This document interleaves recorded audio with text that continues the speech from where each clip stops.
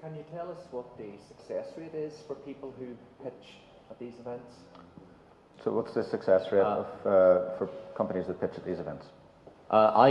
Whenever I came into the job in Halo, one of the things I did was to go around and talk to a lot of the other angel organisations, networks within the UK. And doing that research at the end of last year, and of course it could have changed, what they generally said to me was about 1 in 3 pitches they felt, somewhere in that area, was what the success rate was once you got to the point of pitching. Obviously, not every company that applies by a long chalk gets through to pitch. But they said about 1 in 3, and whilst it's a little bit dangerous, having only been running now for 10 months in Halo, we're sort of in that area, so it seems to back that up. But Anthony, you, I'm sure, are in a better position to say. Yeah, from looking back over 15 years at London Business Angels, I'd say we're about 1 in 3 to 1 in 4 over the period. In the more higher sort of moving economic times, probably 1 in 3. But to put it in perspective, going back to investment readiness, we're getting nearly 1,000 serious inquiries in our angel network a year for funding. Only 5% of those companies ever meet angels. So the attrition is the rate is terrible. And the reason is that they just don't understand what they're getting involved in. They've been to a bank, they've been rejected, they've no collateral, they've no guarantee capability. Therefore, they're scrambling around trying to find money. They've been to friends and family, exhausted all those issues. And then they're looking for this sum of equity. They've watched the television programs, and they just don't understand what they're getting involved in. And we just don't have the resources. We run our angel network on a not-for-profit basis. We can't spend quality time trying to get these companies ready. So we will pick the 5% of all those inquiries that pitch. We only actually put 42 companies on a year to our investors. So they're very privileged to walk into a room, about as many as you have here. We have about 60 investors at our event. And this year we're funding about 33%. I think we've funded 13 this year so far, and we've probably put on about 30 pitches. So quite a high success rate. I'm not saying that they get every penny they need from us, but this is investors in our network backing those businesses in part, and sometimes in full. And we encourage them to go elsewhere, and we introduce them to other sources of funding, co-investment funds, even other angel networks, which will often get them some capital. So it's tough for those entrepreneurs. They really have to have massive staying power to be able to last the course, because the odds are so heavily stacked against them. And going back to the statistics, if we're putting 13, 15 businesses funding out of 800, that's about 2% of the inquiries are getting funding. It's incredible, isn't it? It's just such a heavy demand. Actually, just to add to those figures, the figures Anthony's talking about for London are very similar to ones that I've heard from other business angel networks. However, in Northern Ireland, the statistics are very different, and I reckon approximately half the companies that, if I can use the term, seriously apply to us actually get through to pitch at the moment. But the reason for that is the sort of community aspect of Northern Ireland. We get a lot more coming to us and talking to Steve and myself, and we'll, even before they apply, we'll say, no, hang on, you don't understand this yet. Go off and do this. Very often get involved with Steve in the connect things. So therefore, the ones that might just stick in an application to Anthony, before they bother doing that, we divert them off to somewhere else. But it does change our statistics in Northern Ireland slightly. Okay, got a question here. I was just wondering about what Halo will do for companies once they have actually matched an investor and investee together. I'm a lawyer. I've been involved in a number of investments, and I wouldn't underestimate what Robbie was saying in terms of the sophistication of the investment agreement and articles, and trying to draw, particularly where you've got not only angels but perhaps some grant funding coming together as well, and trying to match all of those expectations. So is there a role for a business angels network in helping the company and the angels to see them through that process, which can be quite painful? That's certainly a very interesting question. The first thing I have to do is put the health warning on this, and that is to say that we are not FSA regulated, and therefore we cannot advise. But clearly, if in no other capacity, in my personal capacity, I have a lot of experience in this, so is Richard, so is Steve, and we will often provide signposting, shall we say. I'm trying to avoid the word advice.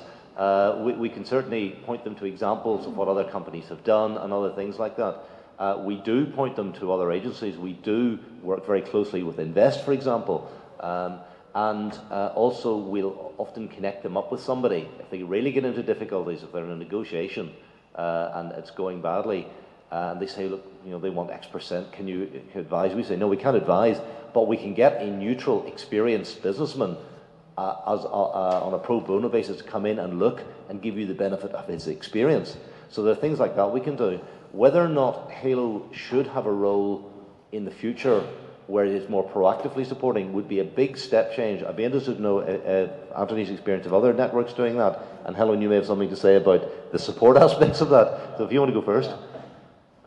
London Business Angels, which is the one I'm responsible for, has a similar model to Alan's. We're not regulated. We don't act for the companies or the investors. We're a facilitator.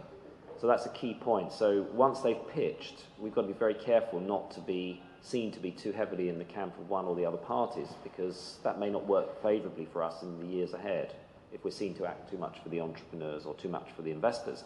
What we would tend to do is after a pitch event, we'd invite them to our office to have a syndicate meeting. We'd attend the syndicate meeting and set up the meeting and probably give kind of an outline term sheet as something that perhaps the entrepreneur could work towards trying to achieve at that meeting, at least try and get an A to Z of 10 or 12 points that maybe the room will agree to take the process forward.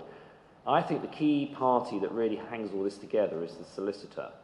Because often these deals close where a solicitor's effectively acting for all the parties. He's acting for the company as his client, so the company pays the fee. The entrepreneur will occasionally take special advice for a service agreement, because there won't be one. Your £2 company will never have a director service agreement, that's for sure. So they need to enter into those and formalise their relationship with the company as employees. So that has to happen. And then they might take a little bit of outside advice on some of the more nuances of the shareholders' agreement, because they've never had experience of seeing them before, and therefore they're not sure they're being corralled into something that perhaps they might regret, or even on the warranties, they may not understand the warranties. But a good facilitating solicitor goes a long way to getting this thing done, and certainly over the years I've been involved, that's worked particularly well. But it's got to be a solicitor that can handle the workload and the pressure of the conflicting potential interests and be comfortable with that. These are small deals, we're not trying to come up with 80-page shareholder agreements, destroy everybody's attention and concentration. I'm sure you're very pleased to hear that comment about needing a good solicitor. Helen, do you want to add a comment? And well, you see, I would reiterate that point. There are others there to do that. If we were in any shape or form, and I know Alan would agree with me, destroy the impartiality of what Halo does, it's there to broker for both sides. It can't be seen to take any side. I think Alan and the Halo Network have struck that so well, and it would be lovely to be able to uphold it and not to change the rule. Okay, so I'd like to thank the panel very much. That's just about all the time that we've got for the panel session. Just before I hand over to Alan and let the panel come and sit down, just to remind everybody, we've got the questionnaires in everybody's pack. In about 5 or 10 minutes, we're going to have tea and coffee downstairs for anybody who wants to hang around and chat more about what they've heard. But if everybody could just join me in thanking the panel for a very good session. Right, thank you very much, Steve. I'll not come between you and your coffee for too much longer. First thing I must do is a thank you, and that is, although Halo is itself funded by Invest and Intertrade, Invest have been kindly sponsoring this angel awareness campaign, both this specific meeting and the workshop coming up on the 3rd of November. We're extremely pleased, and thank you to Invest for doing that. It's nice to be part of a national campaign, and we hope that there will be more similar examples of this to our benefit in the economy here. Steve has asked you to fill in the forms which you have there. We'd be interested in your feedback. We're also very interested to know if you want to get involved more. The 3rd of November workshop, 4 to 6 o'clock in the Science Park. A great chance to come along. Those of you who are professional services companies, you've got basically 2 weeks to round up some of your clients and say, come along, these guys are good, find out more about it. That would be brilliant. And similarly then, we're looking for potential angels who'd like to come along and really just suck it and see.